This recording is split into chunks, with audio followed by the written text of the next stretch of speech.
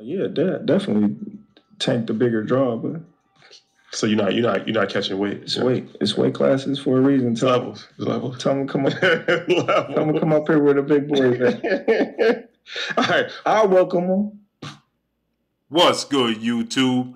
It's your boy, Blue Blood Sports TV, back at y'all with another one.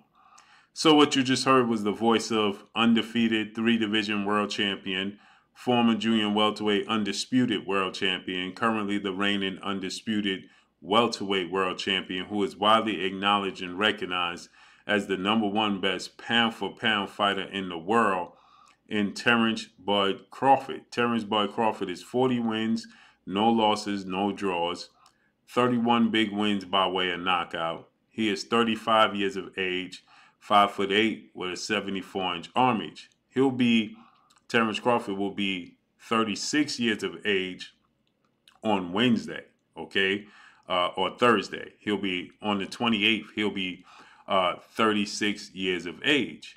And so once again, Terence Crawford did another interview in which Terence Crawford was asked about a fight that the panel at the time was saying that they want to see, was Terence Crawford facing off against undefeated three-division, five-time world champion superstar boxer Gervonta Tank Davis. Okay, Gervonta Tank Davis is 29 wins, no losses, no draw, 27 wins by way of knockout. He is 28 years of age, 5'5" with a 67-inch arm reach. And Terence Crawford, he says, listen, people keep saying that they want to see me fight Gervonta Tank Davis. There's weight classes for a reason. But if he wants to, tell him to come up here with the big boys, and I'll gladly welcome him to the division. Okay? Now, this stems from, in the past, Gervonta Tank Davis making comments that he can possibly knock out Terence Crawford. He stated that if I touch his chin, I'll knock him out. Now, he's since backtracked and said that, it was only him joking, when being asked about a possible fight with him and Terence Crawford. But he said this on multiple occasions. He even stated this on his home platform, which is the Rise Podcast, which with Senior, Squeeze, Coach Kenny, and Coach Calvin are on there. And they had Tank Davis on there. And Tank Davis was asked what's the highest weight class he think he'll top out at. And he said 47. And he said, yeah, you know who I want to fight? Terence Crawford. I want to fight him and get him up out of there, right? Now, with that said, many people start to say, well, Tank Davis is immediately, they say, is too small. Like Terence Crawford says, weight classes for a reason. But when you look at it from this standpoint, you have to look at it from the standpoint of that, there's greats in the past that have accomplished this, right? That have set out and done this and accomplished it. Manny Pacquiao, who's a legend. Roberto Duran, who is a legend. Shane Mosley, who is a legend. Sugar Ray Robinson, who is a legend. These guys are legends, and they accomplished this feat. Roy Jones jumped up from light heavyweight, 175, to heavyweight, beat John Ruiz for a title. So it can be done. It has been done. Gervonta Tank Davis is the same size as Manny Pacquiao. And he's a southpaw that's explosive with an explosive left hand as well. So there's similarities there. So it can be done if he wanted it to be done. That being Gervonta Tank Davis. Because he actually fought at 140 against a guy in Mario Barrios, who was the WBA regular champion at 140. And Mario Barrios is 5'10", 5'11", and he has like a 73-inch arm reach. He's extremely tall, extremely big, and he's a big guy. He's actually bigger than Terence Crawford. And Gervonta Tank Davis dropped him 3 times and stopped him and knocked him out in the 11th round. Mario Barrios immediately then moved up from 140 in his very next fight to take on former unified welterweight world champion superstar boxer Keith one-time Thurman at welterweight, 147. And Keith Thurman was once upon a time considered the best welterweight in the world. He lost to Ironically, Manny Pacquiao. That's the only loss he has. He's 30 wins, 1 loss, no draw, 22 wins by way of knockout. He is 34 years of age, 5'8" with a 69-inch arm reach. Keith Thurman's nickname is one time because of his punching power. Mario Barrios went up 7 pounds north, fought Keith Thurman, and he visibly hurt Keith Thurman more than Keith Thurman hurt him. And he didn't get knocked down. He didn't get knocked out. He went to the scorecards, and he visibly hurt Keith Thurman a few times. Okay?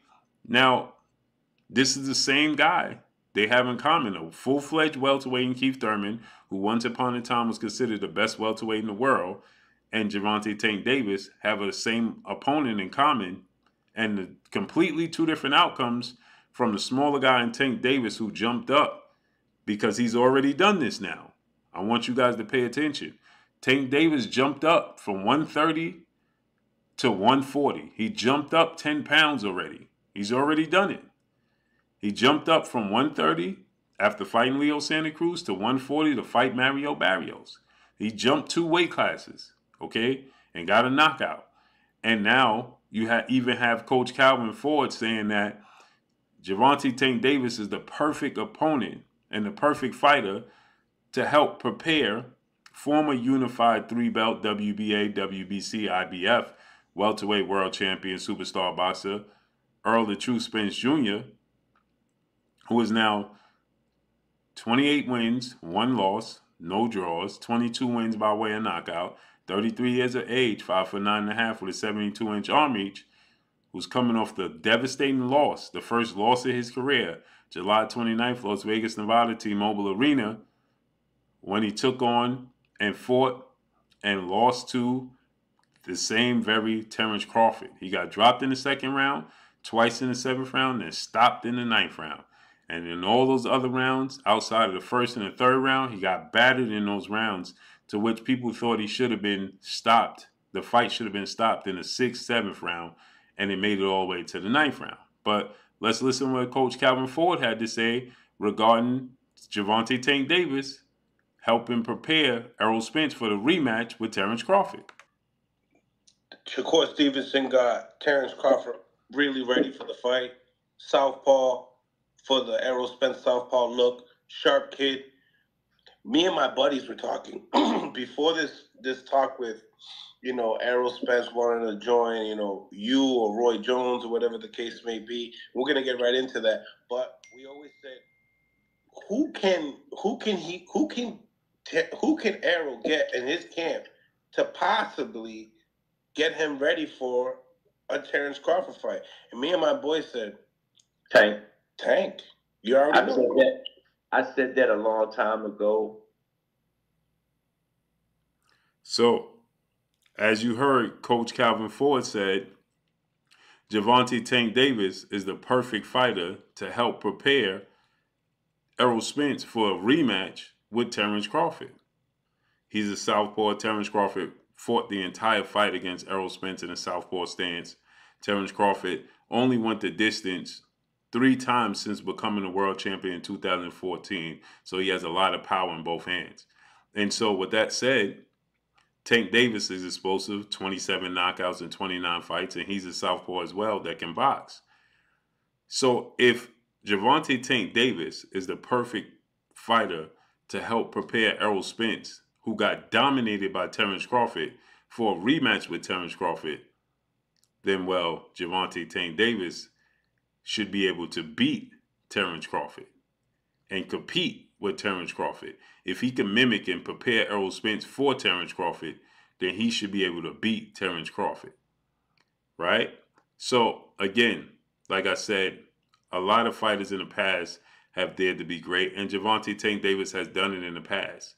But I don't suggest it because of the styles of Terence Crawford. That's why. Now, Roberto Duran, he jumped up, he fought, and he beat the best fighter in the world, which was Sugar Ray Leonard. So Tank Davis would be jumping up and fighting the best fighter in the world, which is Terence Bud Crawford. But not too many people like that matchup. So Terence Crawford, he lets Gervonta Tank Davis know there's weight classes for a reason. But if you want to dare to be great, you want to come up here with the big boys, I'll gladly welcome you to the division, is what Terence Bud Crawford had to say. So that's all I got for y'all, man. Let me know what y'all think. Drop a comment in the comment section. Let me know what y'all think. Y'all already know what it is. It's your boy Blue, Blue Blood Sports TV. Hate, like, comment, and subscribe. You haven't subscribed, hit the subscribe button, hit the like button, hit the bell icon to get all the new notifications. Follow me on Instagram at Blue Blood Sports TV, all one word. That's all I got for y'all. I'm gone. Peace.